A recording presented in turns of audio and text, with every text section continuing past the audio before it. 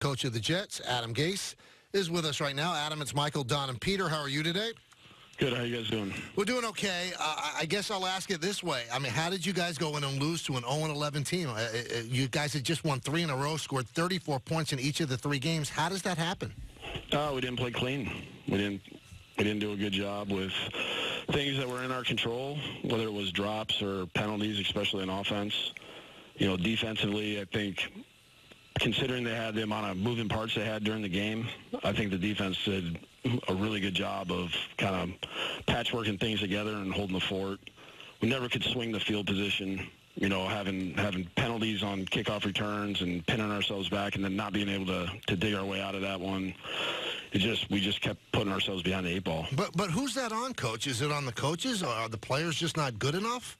I mean, it's all of us. I mean, we didn't get it done. We didn't do enough to help ourselves. We just kept shooting ourselves in the foot. Well, you know, no offense to Cincinnati, but 0-11 is 0-11, right? So with all of the execution problems and field position problems, and Sam talked about being in too many 3rd and longs, shouldn't you still find a way to overcome that against a team that hadn't won a game all year? Well, their defense was playing well the last 3 weeks. You know, that was really the biggest concern for us. You know, Andy Dalton getting back in there, that helped them. You know, they didn't turn the ball over. That's really been their Achilles heel leading up to our game. You know, and then neither side really, we had the only turnover with the safety, which in that game it's kind of a double whammy because we give up 2 points, then we got a punt after, we got a kickoff after the safety, and with that wind, we get a short punt, and they got good field position. Well, why so little Le'Veon? And I know the obvious answer is going to be you were in a hole, but even when the game was at 17-6, it feels like there could have been more carries for Le'Veon Bell. Yeah, we had 8 plays in the 3rd quarter. 5 of them were runs. And, you know, I mean, it wasn't really on him. You know, we had a holding penalty when we had an explosive play. You know, the first 2 runs of the 3rd quarter. And then the 3rd down, you know, we got ourselves out of it, and then we were right back in it because we got the holding call. And then we went 3 and out again. Next thing you know, it's the 4th quarter, and we're down 22-6. But Coach, at the end of the day, and this guy's making $13 million a year, and he has 10 carries. It just doesn't seem like it's acceptable that he would have 10 carries in a game like that. Yeah, I mean, I think we had like 42 plays total when it comes to before we had those 2-minute drives. I mean, we had 21 plays that were in 2 minute between the end of the half and end of the second half. So, I mean, we weren't really in like a bunch of rundown situations. You go back over the season, you know, the win over Dallas, you lose the next 3. You beat Oakland, which was a team that was a wild card team at the time you played them, and then you come up with a loss to Cincinnati. Does this team not know how to handle prosperity? Well, why the steps back after what looks to be major turning points forward? We just didn't play well enough. I mean, it's when you have 7 penalties on offense and 6 drops, it's hard to win when you do that. You know, Coach, I'll tell you, in all the years I've been in sports, the greatest coaches always have a very even keel. But by listening to you today, and I mean, there's a day separated, Jet fans want to hear you be a little ticked off or pissed off that you lost to the Cincinnati Bengals. I don't hear that. Yeah, I mean, I'm a lot more angry than what I'm ever going to show. I mean, that's just how I am. I try to stay the same, but, I mean, anytime we lose a game, it's not the funnest week to go through that after that game. I mean, do you play the what-if game, Coach? I mean, you lost to an 0-7 Dolphin team, an 0-11 Bengal team. If you win those games, I mean, the narrative today is completely different. Yeah, I wish we would have won those games. It'd make all our lives a lot easier, but we didn't. We didn't play well enough, and, you know, now we're in the position we're in.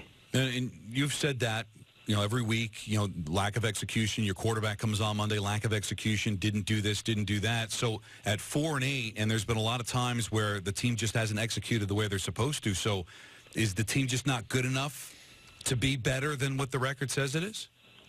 We just didn't play well enough when we needed to in those games. You know, when we've had opportunities to go win games on the road, we have to play better football than what we have. But can you play better? Yeah, obviously we've shown that. You know, the 3 games before this, we showed that we can play better. But to me, being a good team is being able to do it consistently. and the flashes just aren't consistent enough. The one step forward, 2 steps back, just trying to figure out exactly, is this a good team that just sometimes it gets away from them, or is it just not a very good team, or at least not a very good team right now? Well, I think when we have 3 games where we go on the road and we don't do what we need to do to win the game, I mean, it's unfortunate for us because we're putting ourselves in a good enough position to at least be where we need to be there at the end of the game in the third and fourth quarter, and we're not following through and finishing those. And in the other games that we have against the Giants, we did. Against the Redskins, we made plays when we had to, and then we were able to pile on that. And then against Oakland was the same thing. We played in a bad weather game that we were able to take advantage of certain things, and guys made plays. And last game, we really, when we did make plays, we got plays brought back because of penalties. I mean, we had 2 explosive plays, which that's really what's been the thing that's helped us so much is creating a shorter field by, a guy making a play here and there and 10 other guys executing their parts of it. And we didn't do that last game. I always wonder about that, Coach. Were they explosive plays because the penalties happened? I mean, because the holding happened? I don't think so. That's what makes it kind of sickening. Is both those are, if they don't happen, they're probably still happening the same way. Okay. That's what's the unfortunate aspect of it is. So how much pressure do you feel and are you putting on this team playing Miami this week with the risk of being swept by a challenging but ultimately not that talented Dolphins team? Yeah, I mean, our job is to go out there and try to find a way to win this weekend, and that's what we're going to do. We're going to put everything we have into it, like these guys do every week. That's the one thing that I've been impressed with is they haven't changed. They work hard. They prepare. They do all the right things. It's just when we get to Sunday, we gotta play the right way. When did you find out Jamal Adams was hurt? I knew early in the game, but it wasn't. Nobody was really alarmed. I think he was he probably held back a little bit because he didn't want to come out of the game. And then after the game, when I saw him after my press conference, then I realized he was hurting a little more than what I thought. Gut feeling he misses this game? I'm not sure. We'll see kind of how the week goes.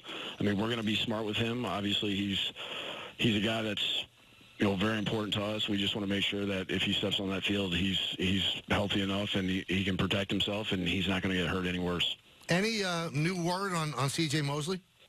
Yeah, we're gonna end up putting C.J. on IR. He's gonna have surgery, so that's really kind of how his season's going to end. But it gives us a chance to get him back in the spring and get him going for the off-season program. And what's the surgery going to protect exactly? Or correct? I don't know about all the details because it's like one of those core muscle things. Right. That they try to explain it to me, and I'm a few credits short of the MD. Now, you mentioned that, even keel, you're upset, clearly, with the losses. How do you show your team? Do you express your emotions to your team, or do you feel it's important to keep it even from win to loss? Every week's different. It kind of depends where we're at. And, for me right now, I have a good idea of what our guys need from me. And right now, what our guys need is they need me to, all 3 phases are working together, and we got to get our energy level going to the point where we have a good practice on Wednesday. I mean, that's the biggest thing for us. If we practice well, and that gives us our best chance to execute on Sunday. Guys, because they compete, they want to win, and when things don't go right, it's, when you got to come in on Monday and watch that film and see the things that we got to fix, it's not the easiest thing to do. Well, when you game plan, and obviously it's all about execution. The play can only work if the team executes. So how much of an adjustment do you make with your game plan based on what you believe they can and can't do, since it seems to basically be week to week? Like you mentioned, for 3 weeks it was all clicking. It was working. Didn't work against Miami. Didn't work against Cincinnati. So how much does that affect your planning, trying to understand exactly how much they'll be able to digest and execute on that given day? Yeah, you got to adjust. It's one of those things where it's ever changing, and I think that's been consistent really throughout football, at least that's been my experience over my career, where, you know, some weeks it seems like you can handle more and guys are really understands exactly everything that you have in and why it's in, and then sometimes you can tell when you're watching it in practice, okay, we don't understand what we're trying to do here, and then you scrap that thing and move on to something different. And, you know, you just have to be able to adjust, and it happens in game. If things aren't going the right way, then you got to kind of move in a different direction, try to get a different personnel grouping out there, try to find a way to different way to get the other team into a different personnel grouping to help yourself. Adam, we thank you for your time, and good luck on Sunday. All right, guys, thanks. That's the Adam